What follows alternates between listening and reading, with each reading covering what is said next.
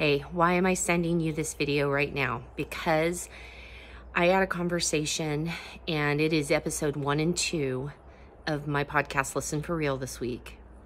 And I had a conversation with Jess Michaels. She is a Jeffrey Epstein survivor, and she is, in my opinion, not just an advocate, but she is a revolutionary. She is creating a movement that is of the magnitude of Me Too, and it is about normalizing the conversation around sexual assault and rape and preparedness for sexual assault and rape. And so a lot of people immediately go, oh my God, that's too much. That's too much. It's a little bit of that human psyche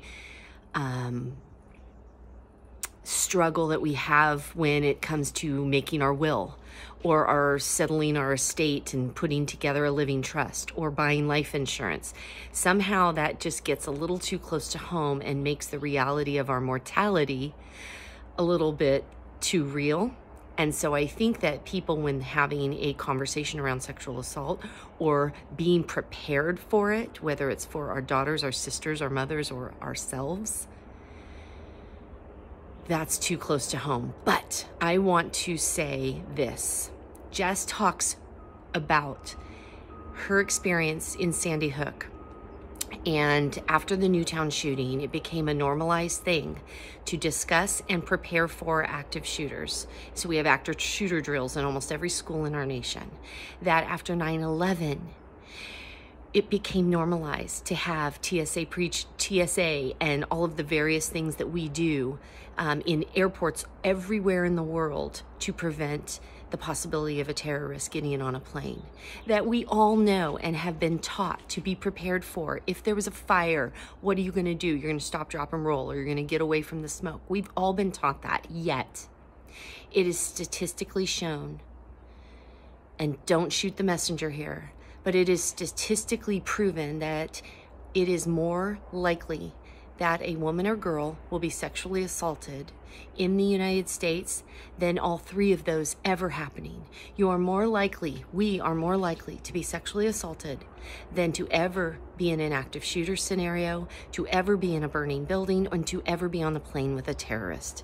That is what Jess brought to light. And I know this is ugly to talk about, but if we don't out these ugly words and start taking them back, nothing changes. No one's coming to save us, as she put it. So by talking about these things, having these difficult conversations, we are normalizing and therefore preparing and empowering ourselves. And we will decrease the chance of sexual assaults occurring. That will happen as a byproduct.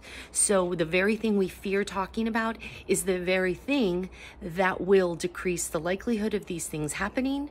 And Jess explains why. And it empowers us. It empowers our daughters. It empowers our sisters. So y'all, please, if it is not a triggering topic for you, I do issue a trigger warning at the beginning of both episodes. If it is not a triggering topic for you, and if you ever listen to any one of my podcasts, make it this one. Will you please do that? And will you share it widely so that other people, not just women and girls, although the 91%, that's who the typical survivors of sexual assault are, but boy, it happens across the gender spectrum, so let's not forget that. But please listen in, listen deeply, and let your echo chamber be blown up a little bit in how you have looked at this perhaps in the past. I appreciate you more than you can imagine, and I really appreciate Jess and her willingness to vulnerably come on the podcast and talk to you soon.